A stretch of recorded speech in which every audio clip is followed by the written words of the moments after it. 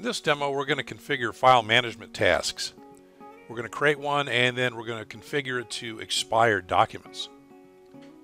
First, I'm going to go into the file system here and go into my data folder and rig one of the files in there for the express purpose of changing the date time group.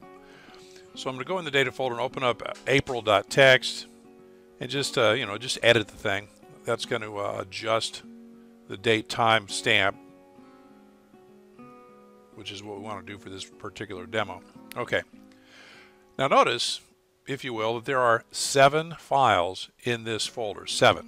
That's important for later. Anyway, back to the FSRM console. Let's go to File Management Tasks. And we'll slide over to the Action pane. Create a task. On the General tab, we'll give it a name. We'll call it Expired Documents. Select Enable. And we'll provide some description. On the Scope tab, we're going to specify the folder that this task applies to, and that's going to be the Data folder. So give me a second to navigate on down there to find my Data folder. Okay. On the Action tab, we're going to pick one of our actions. There's a couple, but we're going to pick File Expiration. And then we're going to specify the directory where expired documents are going to go.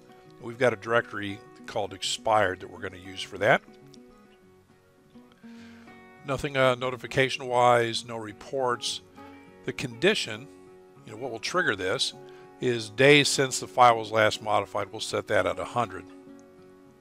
So anything that hasn't been modified in over 100 days will trigger the task.